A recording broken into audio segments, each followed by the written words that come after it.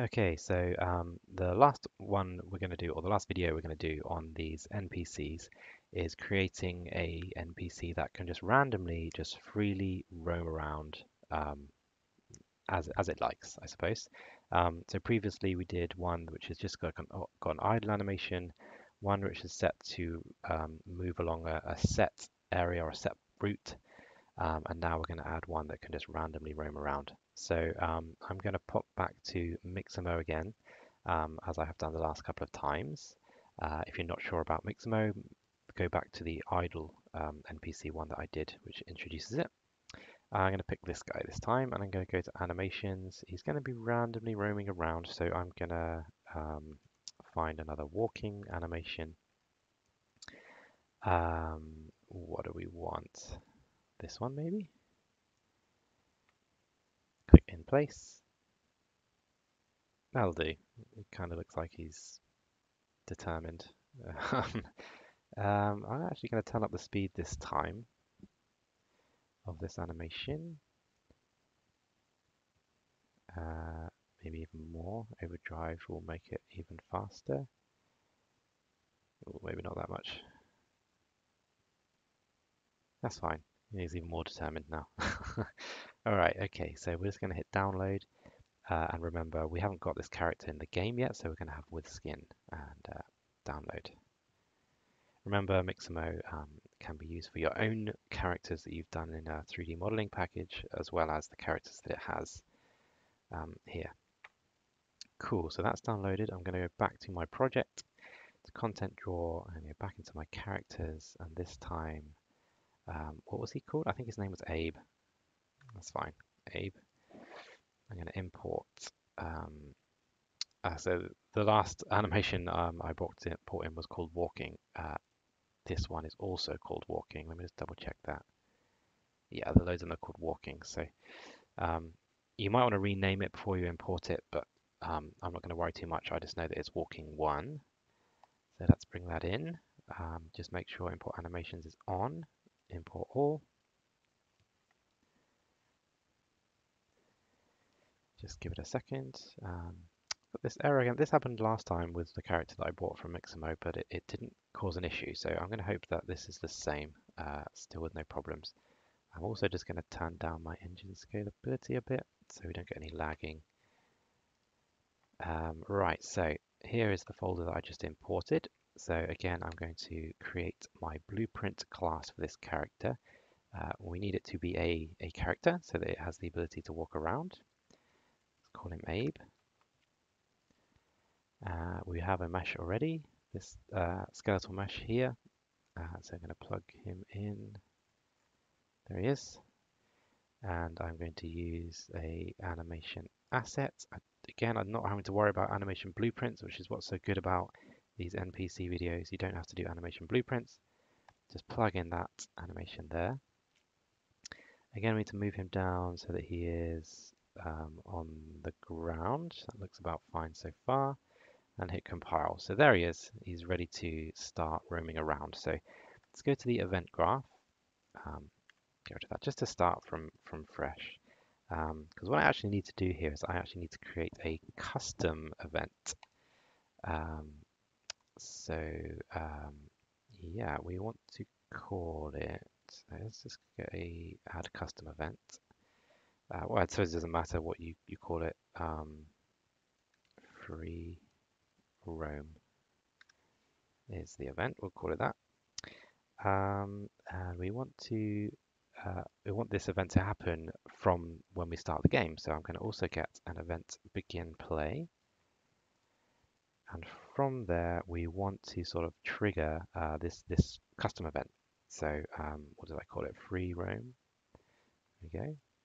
So all that's going to do is it's going to execute this free roam event when the game begins. Great. So what do we want to actually happen? We want to use another AI move to, like we did before. The pawn that's moving is itself, so get a reference to self. Destination this time is a little bit different, so we need get random. Let's remember which one it is. Point in radius. reachable point in radius. Yeah. So a random reachable point in radius. So a point that it is actually able to get to, and that's going to be based on our nav mesh, which we did put in before in a previous video, but I'll show you how to add it again. And then the origin needs to be get actor location. There we go.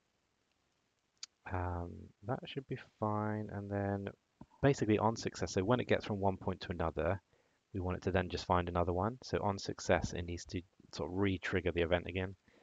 So get free roam to just happen again. If I just compile that, that should be everything that we need. So on event begin play, it will start the free roam event. That free roam event will allow the AI to move to a random reachable point. And then once it's done that, it will do it again. So let's just compile that. Let's get our character, so one random one, stick him over there. I think he's facing the wrong way, yeah. So let me just go back to the viewport again because he's not facing the right direction. So I rotate that 90 degrees. All right, let's push play to try that. Okay, so he's currently not doing anything. Interesting. So if I get my nav mesh bounds, which is here, I'm going to go ahead and delete that and re-add that in. So what we need to do is go up here. If you didn't do this already, we need to go to volumes and nav mesh bounds volume. Drag that in. And you need to basically scale this to the area that you want your AI to be able to move in. So I'm just going to go like that so that it covers the whole map. And if you push P, it will toggle on like a visible kind of area of where this guy can move. So I actually want him to be able to walk up here as well. So I'm going to scale it upwards so that it includes being able to go up there. And I'm going to push P again so that that's not green all the time. So let's just try that again. Okay, so he's not moving still. Interesting. Maybe he's not just stuck in the ground. Just lift him up a little bit.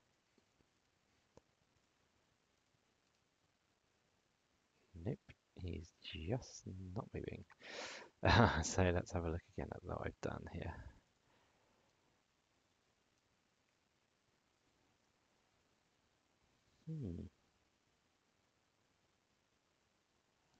I know. I haven't put in a radius. Radius is 0. So this radius is like the radius you want your AI to be able to kind of move in. So I'm just going to go for like 3,000 is a pretty safe bet. That's a pretty large area, to be honest. Probably larger than we need. And push play. So there we go. He's off on his merry way. He's now kind of floating. And he's moving really quickly, too fast for the animation. So again, we had to do that in the previous video. So I guess I'm going to scale him down because he seems really large. I'm going to be a bit smaller.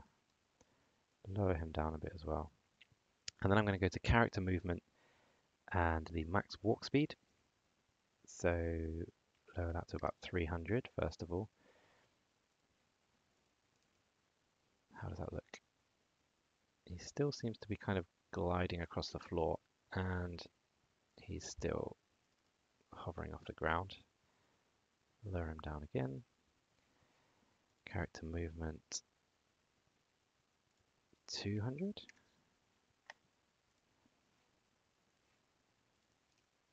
Bit of testing involved here. Okay.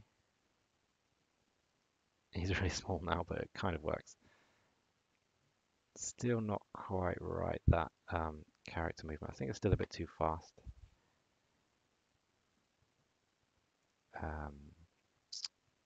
170. So it just takes some tweaking to get the speed of the movement to match the speed of the animation. That looks cool. So now he's just going to kind of wander around randomly. From previous videos, we've got this guy on a specific set patrol, and there's our idle one. So there he goes, just wandering around. Let's add a few of them. So you don't just have to have one, you can have a bunch of guys just randomly. So if you've got like a little town or something and you want some just people roaming around, then this works great. And there we go. So you kind of just populate your games and bring them to life a little bit. And you could just do the same thing with multiple different character models and things like that. Okay, so what I might just also do is if I come into here just to show you what you can do is before it kind of restarts going again, I can put in a delay of, let's make it quite obvious that 2 seconds, push compile, push play, and then what will happen is once he gets to one random location, he should, oh, that guy over there is doing it, it's kind of stop for a couple of seconds and then move on. The only problem with that obviously is that he's still, the animation is still going,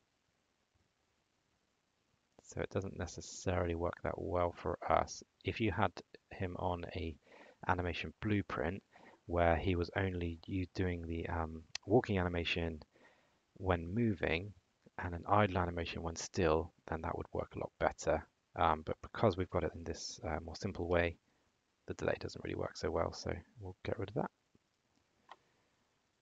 And yeah, that about does it for NPC animations.